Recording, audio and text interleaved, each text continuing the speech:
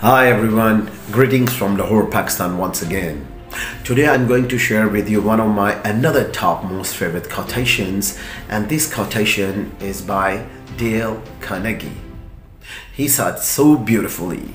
He said, "Two men looked out from prison bars. One saw the mud, the other stars." So beautiful. It means every situation gives us two perspectives. Either we can take negativity out of that or positivity out of that. Let's suppose if I fail to do anything, I can become a negative person.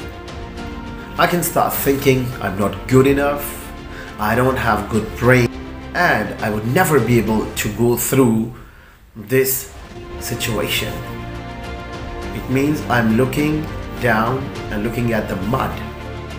On the other hand, if I take positivity out of that failure, and I would think that I must try harder, try better this time, so that I would be well equipped to go through this situation, then I will become a successful.